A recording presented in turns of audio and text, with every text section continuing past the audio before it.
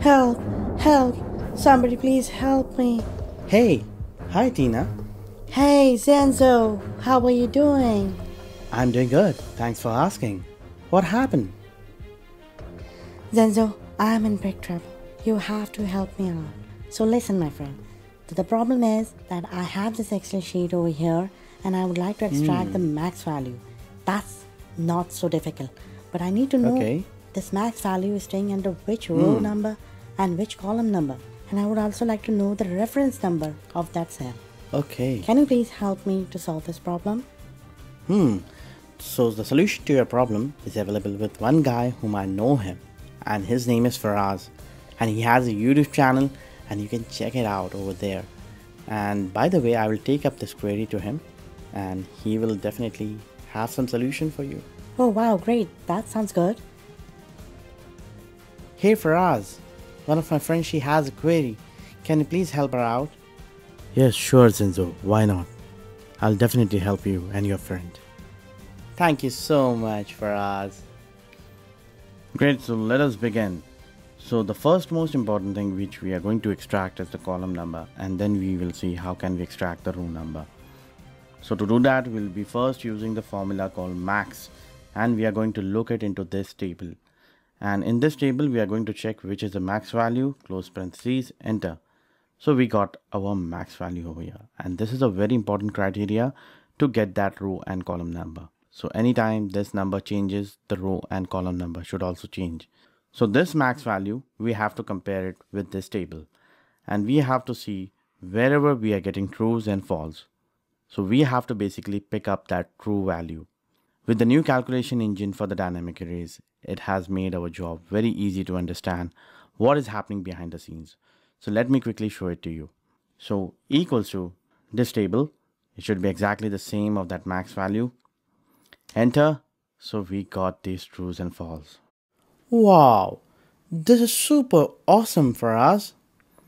Yes, Zenzo, it is really amazing. It is amazing. So what I'm going to do, I'm going to use the if statement over here. So this is our logic. So comma, now whenever the value is true, I would like to return that column number. So to do that, we'll be using the column function, column, and we are going to select it in these columns only. Remember, if you are taking it from the starting column, you will get an error. So make sure that the range should be exactly the same to detect the column number over here. Close parentheses, enter. I had a typo error. Yes, I forgot to close the parentheses at last. No problem. Please close it for me. And this is the value, number 4. If you see, this is the number 4. So we are going to ignore all the false value and we are just going to pick up the max value. So the max value is 4 again. So this is the column number. Now let us go and fight for the row number as well. So now what we are going to do is that we are going to use the offset function, and with the offset function we are going to wrap it into the match function. So let me show it to you how this will work out. Equals to offset, and now I'm just going to select this from A1 to A8. The reason why, because every row I need to generate that number.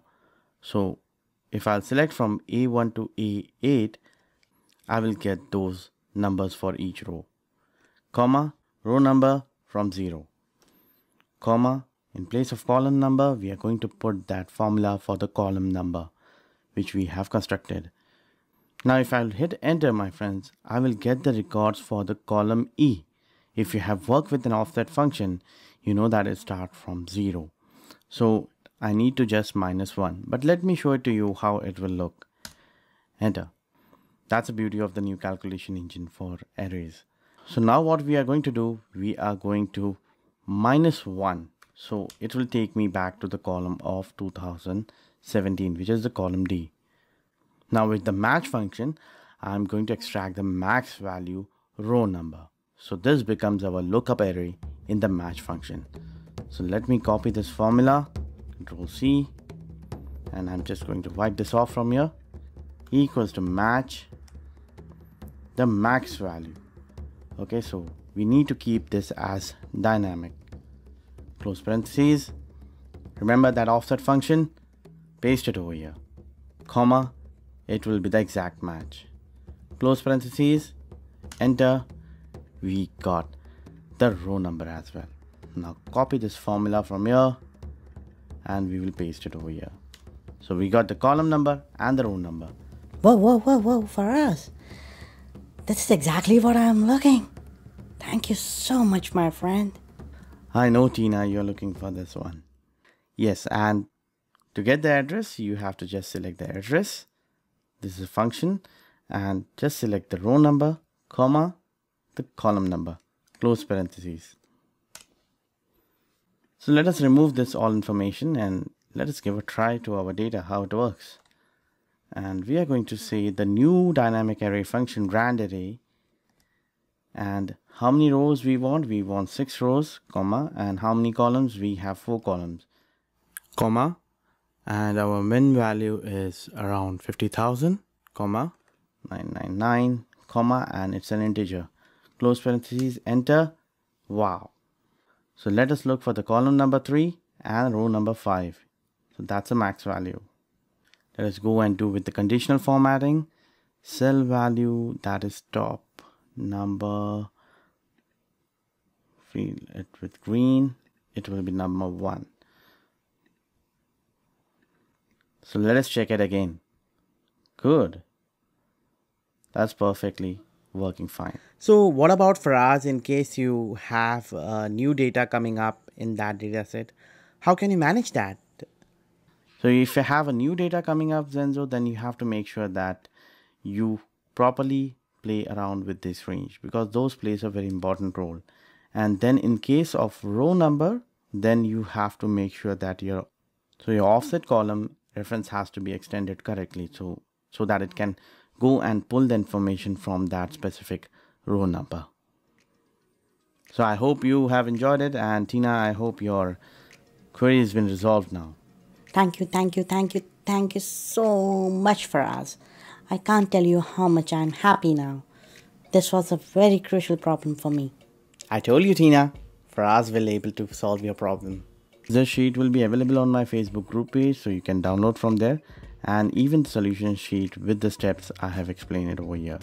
So you can just have a look on these sheets, and all this information is written over here. And if you have liked the solution video, then make sure that you hit the like button, share it, subscribe it, and don't forget to hit the bell icon. And I'm definitely going to subscribe to Faraz's channel. Shaikh Excel Master, don't forget it. And also let us know in the below video comment section how you like this video. And we would love to hear from you. Bye.